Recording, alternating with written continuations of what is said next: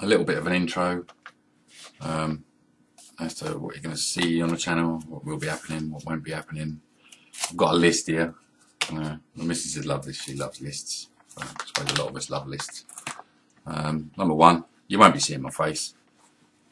So get used to watching Skyrim and Minecraft, because if it's a talkie video, that's what you're going to see. You won't be seeing my wife's face either.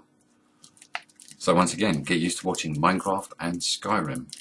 There's plenty of reasons for that.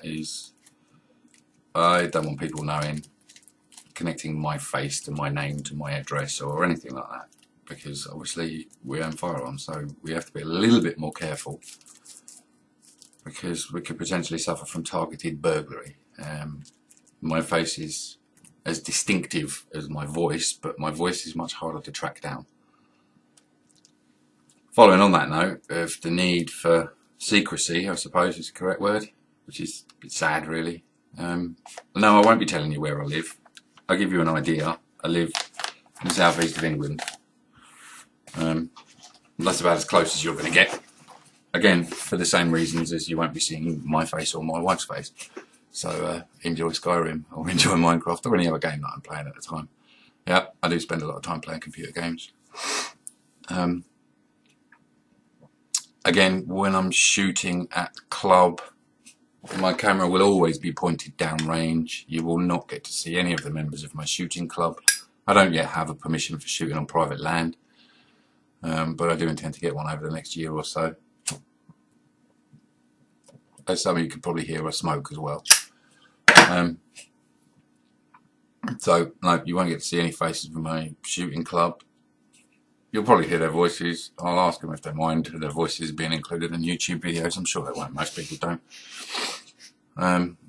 At some point, I will start shooting at things, you know, old phones, technology and such. I don't know if I might get in trouble with the club for doing that. They're very serious about target shooting and shooting altogether. I appreciate the need for safety and sensibilities, but there's no reason why you can't safely have some fun.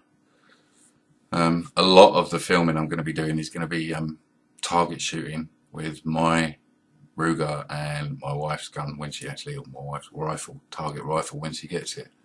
But you still won't see us. Again, you'll hear us, but you won't see us. Fellas out there are going to be in for a treat, because my missus has really quite a nice voice. But you won't get to see her. And I'll be brutally honest with you, I don't even know if I'm risking my firearms license by doing videos.